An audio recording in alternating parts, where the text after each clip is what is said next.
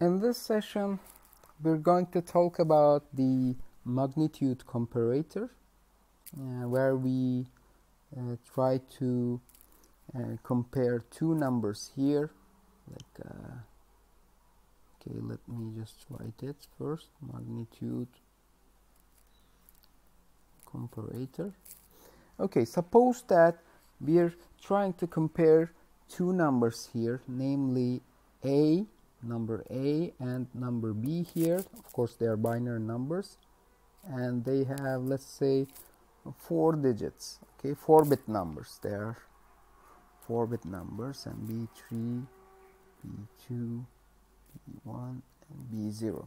So what we're trying to do here is trying to build a circuit that inputs those two numbers, two 4-bit numbers, and decides whether A is greater than B, or A is equal to B, or A is less than B. Like, can they happen at the same time? No, that's not possible.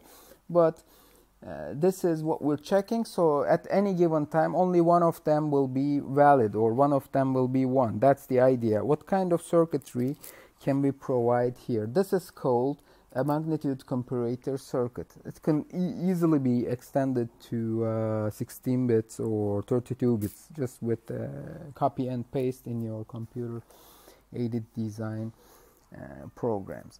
So the first one is, the idea is, let's start with the equality condition first. It means that we would be comparing all of these corresponding digits with each other, right? In what cases they will be equal. If we consider that your A0, B0 is the same, or your A0 B0 is the same, that would give you 1, right? That's the idea. I mean, like, if you're, I'm sorry, not 1.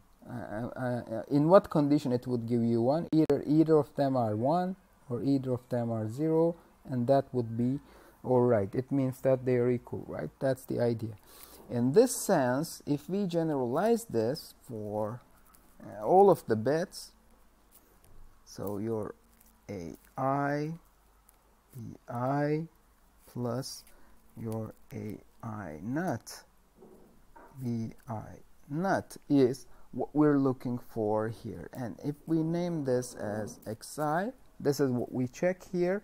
Value for I is from 0, 1, 2, 3. That's it. And it can go a bit more, of course, but that's it. So your equality condition is all of them are, so this one corresponds to what? Your x3 and x2 and x1 and x0, right? All of them happening together means that all of them are happening together with respect to this expression, equality expression. That's it. So we're done with this one, the equality part. And now, what about A is greater than B condition? How can this be possible? So if your most significant digit, this one, is larger than the B, it means that your A is larger than 1, no matter what, your other remaining digits here on the right hand side, right? So that's the idea. So if your A3 is 1, but your B3 is 0, it means that A is larger than 1. Or there is another case. If they are equal, then we go ahead. If these two digits are equal, then we go ahead and check the next important or next significant digits here. So it means that x3, A2, B2, not in this sense, and your like if your x3 and x2 bits are the same, you go ahead and check for A1, B1 not, plus if all of them are on the left hand side are equal, you go ahead and check A0, B0 not. This is how you realize the A greater than B condition, how you check this condition. And in a pretty similar fashion, we do the same thing for A smaller than B check.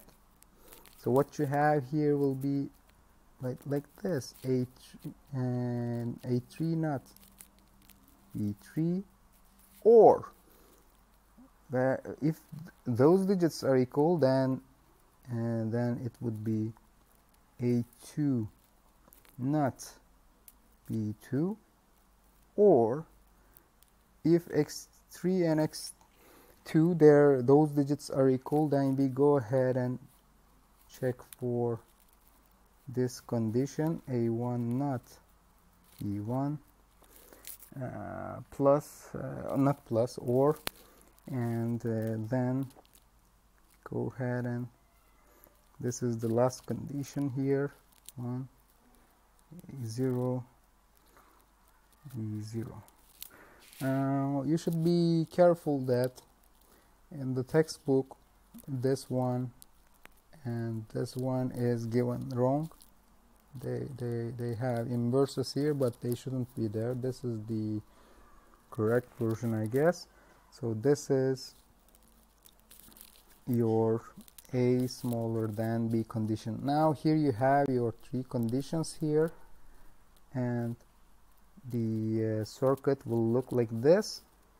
You have namely your number A and number B entering this circuit for comparison, and you will have three out signals, and they will be the A larger than B check, and one of the circuitry for this one, and A equal to B check, and A is smaller than B check.